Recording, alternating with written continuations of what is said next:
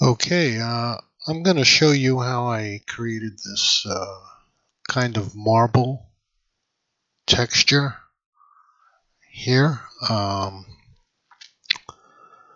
me close this out. Open up a new document.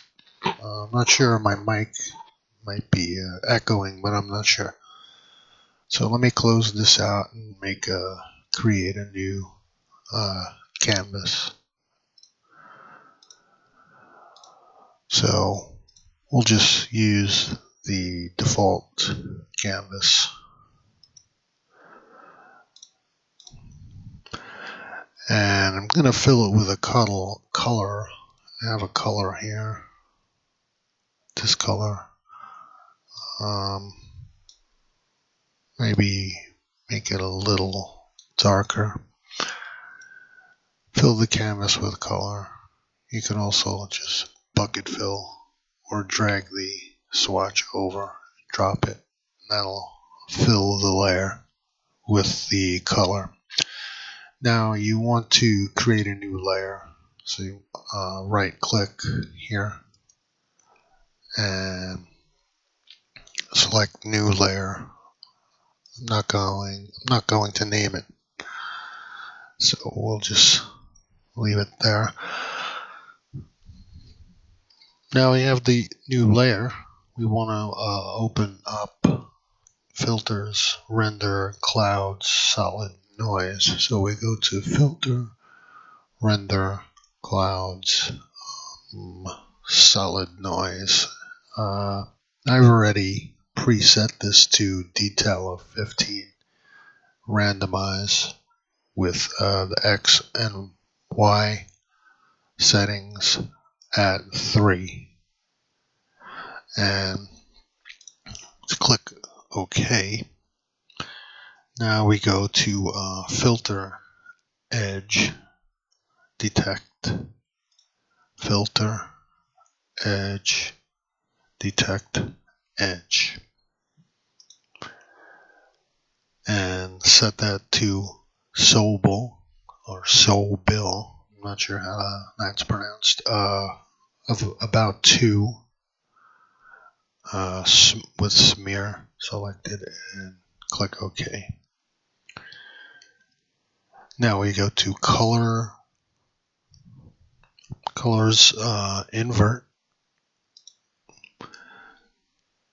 and set the layer to grain merge. I've experimented with this, and I think that grain merge looks a lot better. Let's just do that. Layer mode, grain merge. It adds a little bit of yellow kind of to it. Okay. Now we create a new layer, another new layer. Right click on your layer there and select new layer. Again, I'm not going to name these. And again, go to render, filter, render, clouds, solid noise, and with the same settings. Click OK. Now on top of this layer, we're going to go to filters, render, clouds, difference, clouds, and leave the settings as they are. Or, you can play with the settings. This is something you can experiment with. All the cloud settings and rendering of the clouds can be played with to your liking, but this is what I set it to. So click OK. Now this is what we get when we do that. Do the difference clouds. Okay, now we go to colors, auto, equalize,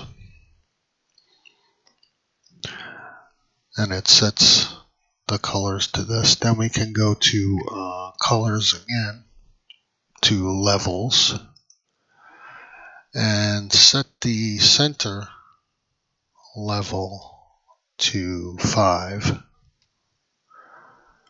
and click OK. Now you set this layer to, let's see how it looks with grain merge first. See, not so good. Let's try multiply. That was how I originally did it, multiply. So we'll just set it to multiply. And at this point I colorized it. So we go color, colorize. And I set it to like a sort of brown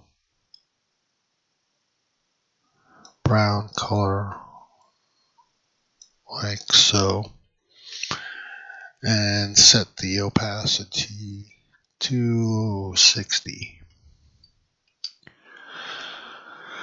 And that's pretty much it. Now there is another step that I used, which was to add a layer mask of white being full opacity, and running the solid noise filter on the setup would be render clouds solid noise. Run that on the inside the layer mask. So make sure you have not this layer, but your layer mask selected, and go filter, render clouds, solid noise. Leave it at the same settings or whatever settings you used, and click OK. Now, I'm not too crazy about that. This is what it looks like at 100% magnification. Not too crazy about that. So I'm going to delete the layer mask. I like that much better. Now you can do this to just about any size canvas using whatever color you want to start with. So that's about it.